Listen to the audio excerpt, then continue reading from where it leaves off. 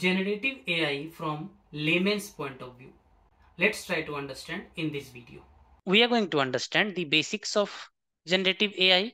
Then I'm going to explain the formal definition of generative AI.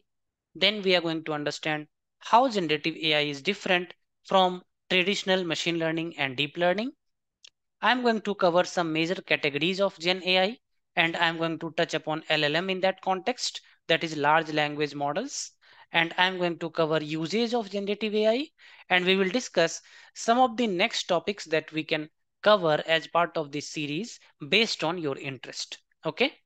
So first of all, guys, let's start about basics of generative AI. What is generative AI? So going back to the root of artificial intelligence, right? So if I ask you what is artificial intelligence? So you have to just give me answer of what is AI as a whole. AI is nothing but, just in 3 words I will say you, making computers intelligent. Okay? Making computers intelligent. So this I ask in all my classes normally, are computers intelligent? People will say yes and no, but normally computers are not intelligent. If you do anything that makes systems intelligent, everything comes under the umbrella of AI. So this red thing that you see here is AI. Okay. Now I can make system intelligent by doing n number of things. Out of those n number of things, one thing is known as machine learning. Okay. So this box that you can see here is machine learning. Now, if I ask you what is machine learning, the simple definition will be, we try to learn the patterns and predict the future behavior. So we try to learn the past patterns, past attributes, try to predict what will happen in the future. That is about machine learning. Then you would have heard of something known as deep learning. Okay. So let me go inside machine learning and draw one more box like this. What is deep learning?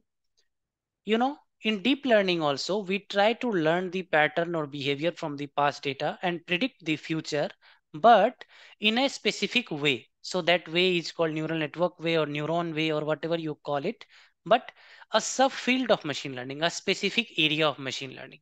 Okay. And inside deep learning, because generative AI uses in all its application deep learning methodology. So I will put it here inside and I will put it here inside in green color and I will call this generative AI. Okay. So generative AI normally uses deep learning concepts, deep learning methodology, deep learning ways. Hence, I'm putting it inside the deep learning box. So what is generative AI basically? So guys, what is the definition of normal machine learning or deep learning? Uh, I will simply write it here.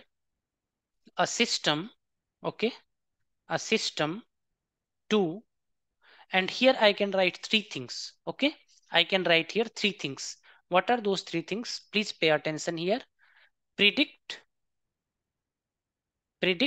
or classify. Okay, predict or classify or cluster. Okay, predict or classify or cluster, barring few algorithms like recommendation engines or some of the specific algorithm. If we keep aside, most of the algorithm will do these 3 things. They will either predict or they will classify or they will cluster. This is your typical machine learning and deep learning. Okay, so I will write here ML plus DL will do these things. What will generative AI do is, I will write here generative AI. Okay, you can write here a system to, and this keyword is extremely important and crux of the definition, guys. This is the formal definition of what you called as a generative AI. In generative AI, you do not predict, you do not estimate, you do not classify, you do not cluster. What you do is generate. Okay. And what is the meaning of this generation? We will come to this later. But for now, try to understand this with one more example, because this should be very, very clear in your mind how generative AI is different from traditional machine learning, deep learning, or AI that we know till today. So in traditional AI, if you go and you want to estimate y, right? Y is your output. F is the function through which your y relates to input. So I will just write here what is x. X is your input. What is Y? Y is your output. Okay. What is F? F is the function that you are trying to estimate. Okay. So in case of your traditional machine learning and deep learning, this F will be, again, I'm writing the same things, predict, okay, or classify, okay, or cluster. This function F, what is the job of function F? Either predict, classify, or cluster. In terms of generative AI, what is the job of this function, or what this function will learn?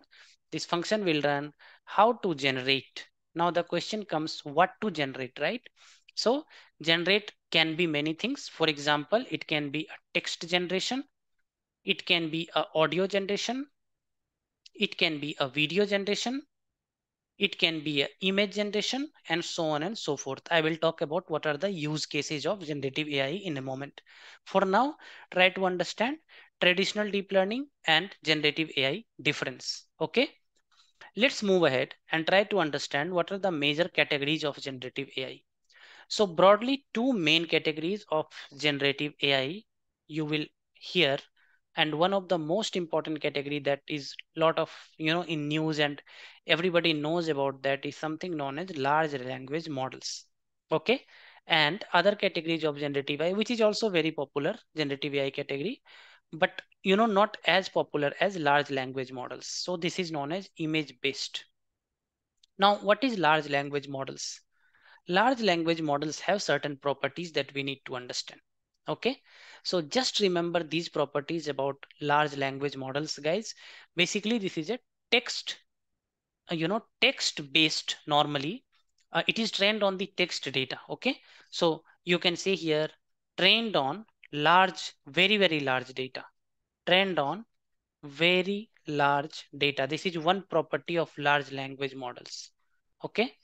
Second property of large language models is it will be generic in nature. So when if you are not able to recollect or understand what is large language model, think it as chat GPT. So every time you are interacting with chat GPT, you are interacting with a large language model. So large language model will normally, when it is created, it is generic. It is not prepared to serve any specific purpose. So it will serve for all the purposes out there. Okay, you want to build a chatbot, that is fine for chatbot. You want a question answer system, it works as a question answer system. You want to build a support system, it can work as a support system.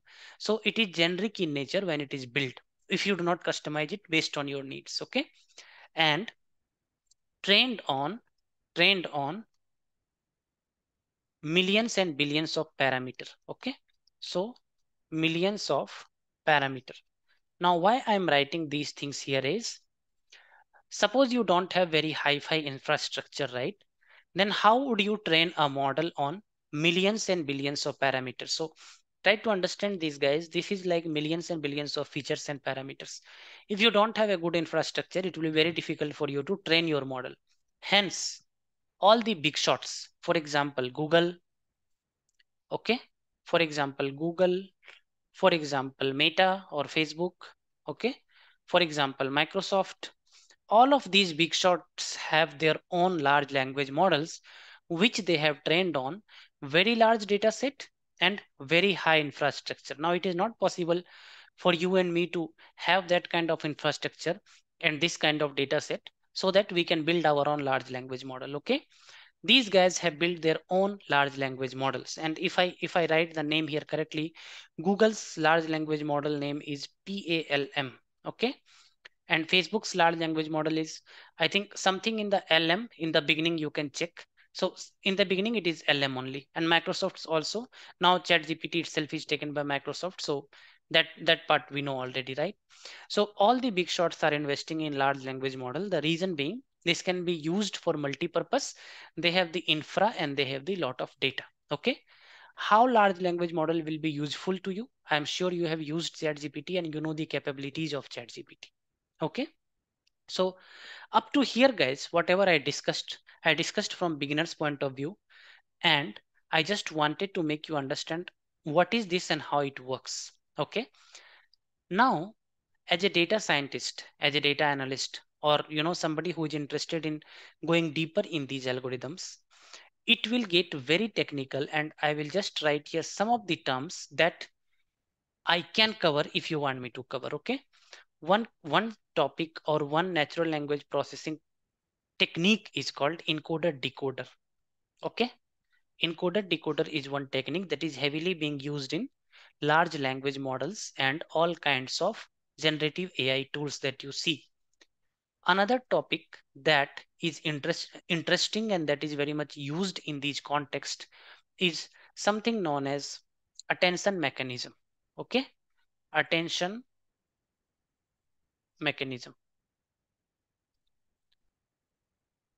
And if you ask me on what these large language models are built, so the answer to that will be something known as BERT and transformers. Okay. So these are the topics, guys, which are advanced neural network systems. Okay. And if you know the basics of how ANN, okay, how ANN, RNN works, I'll not say CNN because mostly we'll be talking text data here. If you know how ANN and RNN works, then you have the base of understanding how encoder, decoder, transformers, and attention mechanism will work. Okay, this will be very mathematical in nature. So I will keep it for a separate video, but I need to see your comment. I need to see your interest. So if you drop me a comment that you need videos on these topics, I will definitely create videos and explain you how in Google autocomplete, right? For example, if you go to Google Gmail, right, and you say I am going to, then it will automatically start suggesting you something, right? That is nothing but a generative AI. It is generating text. Okay, it is generating text for you. At the moment you go to chat GPT and you write what is world population, what is world population, right? What it gives you, it gives you an answer. Okay, so you get an answer using what? Using generative AI large language models. So if you see what are the different use cases of large language models, right? I have written here in text, for writing text, for creating your content, for example, writing blogs, for your support channels, you want to build a chatbot system, question answer system, all these things. This is not the end of it. Few things that came to my mind I have written here. In code, right? Suppose I want to convert a Python code to Java code. You can convert the code. You can prepare documentation for the code. You can generate the new code also. You would have already done in ChatGPT, I believe. In image, you can generate image. You can extract information from image. What not you can do. In speech, you can generate speech of some person. You can give some text and generate the speech. You can convert the speech in one form to other, one language to other, translate it. You can create videos. You can analyze video, like in which part of the video somebody is laughing, somebody is sad, somebody is angry. All those analysis you can do in generative AI. In gaming industry, you can compose music, you can do animation. So there is no end to what can be done in generative AI. Okay, but the fundamentals from technology point of view, if you want to understand, I'm sure you would be having at least some knowledge of deep learning, how it works, how neural network works. If not, you can watch my neural network series. You will get a very good idea. On top of that, we need to learn these 3 4 things, and then the idea of LLM and the idea of generative AI will be very, very clear for you. So let me know through comments, guys, if you like this introductory video, so that I get motivated and create more video on this topic based on your interest. Okay, I'll see you all in the next video, guys. Wherever you are, stay safe and take care.